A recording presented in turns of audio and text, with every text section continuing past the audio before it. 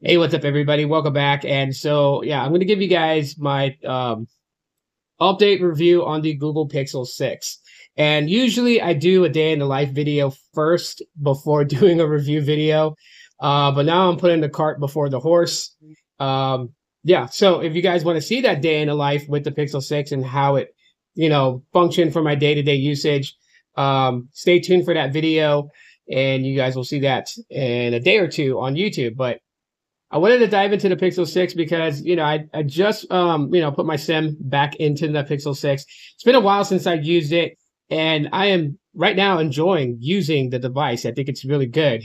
For those that, are like, well, what were the specs on it? Don't worry, I got you covered here with a quick overview. I'm not going to go into too much of its specifications. So this device launched with the first Tensor, the Tensor G1, which is a 5 nanometer octa-core processor.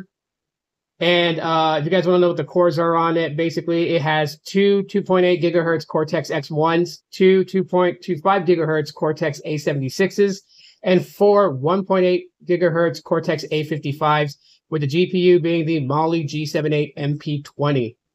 Came in two variants, the 128 and 256 gigabyte model. Both had 8 gigabytes of RAM with the UFS 3.1 storage.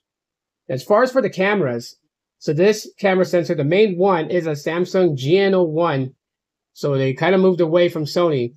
And it is a 50 megapixel shooter with an f1.9 aperture rating, 25 millimeter wide angle shooter. You have the 12 megapixel ultra wide, which is an f2.2 aperture rating at a 17 millimeter lens with a 114 degree field of view. And then the main, not the main, but the selfie cam is an 8 megapixel shooter at an f2.0 aperture rating. It is a 24 millimeter lens with is basically a wide angle shooter. As far as video recording, the selfie cam records in 1080p 30 frames per second, but the main camera sensor can shoot in 4K 30 and 60 frames per second, as well as in 1080p at 30, 60, 120, and 240 frames per second. It's got a 4614 milliamp hour battery, wired charging at 30 watts, so for fast charging, and then wireless charging at 21 watts. Just to name a few things about it. The display itself is a 6.4-inch display. It is an AMOLED display, and it is Corning Gorilla Glass Victus. So, some durable display. Well, aside from the specifications of this thing, and aside from the fact that most people will just talk about the cameras are good. Trust me, you guys will see that in the day in the life video. I'm definitely going to take some photos with the Pixel 6 and just kind of show you guys what it can do. But just for the sake of an update review on this, I think one of the reasons I gravitate towards this device, is the aesthetics of it, okay? The design, the way that it looks, the two-tone color are things that I miss from Google Pixel phones now that they're going with a solid unified color on the body. The two-tone color, I think they should definitely bring back. The aesthetics of the matte black metal rails on the side, coupled with the black camera bar, is pretty good. I really wish that what they would have done, instead of having this big sheet of glass here for the cameras, if they just did what the Pixel 6a did. You can achieve having like a, metal camera bar with a cutout for the two lenses right there. You could do that because that was done in the Pixel 6a. If I turn it a certain way into the light, you can see the cutout where the camera sensors are. The rest of it remains to be a, plastic camera bar all the way through. And I think that they should have done that with the Pixel 6 because that's the only kind of like, compromised integrity of the device is if you drop it anywhere here, all this could spider crack. So you have to be careful with that.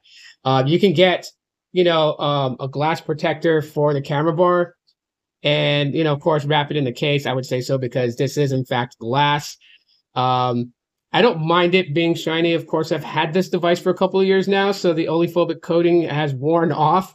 So it's not as slick as it was day one out of the box, but that doesn't mean that you should put this on a slanted surface without a case because it still can slide. It's still slippery.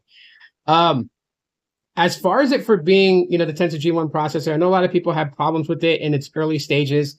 A lot of bugs have been ironed out over years of software security patch updates and pixel feature drops.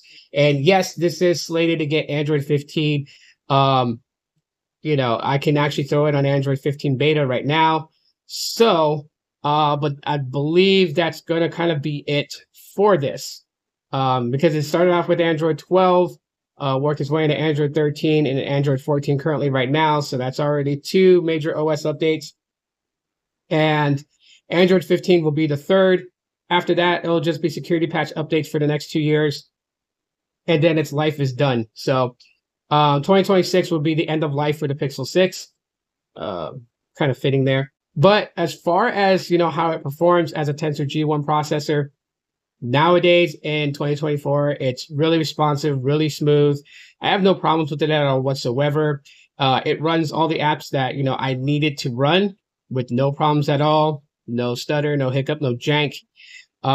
Compared to the Pixel 6 Pro, which does have the additional telephoto camera sensor and a little bit of a larger display, I would always go hands down to the Pixel 6 because I prefer flat displays than curved displays at the edges. I just think the curved displays at the edges compromises the integrity of the display, and bumps and little drops are more easier to crack with the curved display than a flat.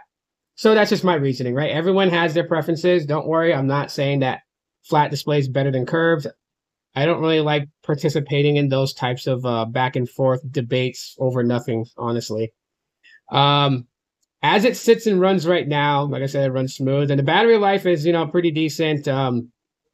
Basically, in my little battery meter here, it says that I could run it till about 12:45 a.m. and the way that I'm running things right now. And I've been, you know, just downloading and uploading a lot of things. So this is not a, you know, I mean, you'll see in a day in the life about the battery. The Pixel 6, solid device. Honestly, solid device, very good for you know, anyone out there that wants to, you know, have a pretty decent phone but doesn't want to spend a lot of money. You can find this model right here. You can probably find it for like, you know, $220, $250, you know, even as low as $180. I've seen people go $175. So that's a hell of a good deal on getting something like this. I think the biggest benefit of the Pixel 6 is that it's got a very nice large display for those that want to watch, you know, just YouTube and movies and stuff like that. It's got a nice sounding speaker for audio. Not the best, okay? I still feel like that my Pixel 4 XL does pretty good with audio. But yeah, this is no slouch when it comes to that. The cameras are decent. You're going to get very good photos out of it. And if you shoot in RAW, you can use things like, you know, Lightroom or Snapseed to really just kind of spruce up your photo shots. But if you're just going to do point and shoot, you're still going to get a great photo out of it. And videos recorded with the Pixel 6 are pretty solid for those lasting memories that you want. It's not Steven Spielberg type, but it'll get the job done. Those are like my thoughts right now. Of course, I'm going to deep dive more into my thoughts of the Pixel 6 with the day in the life video to kind of just, you know, take you guys through my day as I'm using it. But that's what I got to say right now for the Pixel 6. If you guys enjoyed the video, give a like on whatever platform you're watching this on. I would appreciate that. And I'll talk to you on the next one. Peace.